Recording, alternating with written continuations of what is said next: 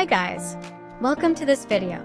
Today we are going to solve question number 8 part B of the 047822 February-March 2023 past paper.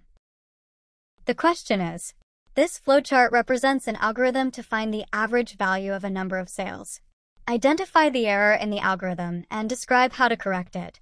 Let's dig further into this flowchart to find out the apparent mistake. If we analyze closely, this flowchart is not checking if the input is negative or positive. In fact, sales should not be in negative, so this algorithm should check if sales is negative or positive. So just after user inputs the sales, there should be a decision box to check if sales is negative, like shown in the green color. This decision box should decide that, in case sales is inputted as negative, there should be a message to user that negative sales are not allowed and user should be directed to input sales again. Great! We have identified the error in the code and its solution as well. Error is that negative values for sales should be identified and rejected properly by the algorithm. And its solution is that add a decision box after the input box to reject negative values. That's the answer. Thank you for watching.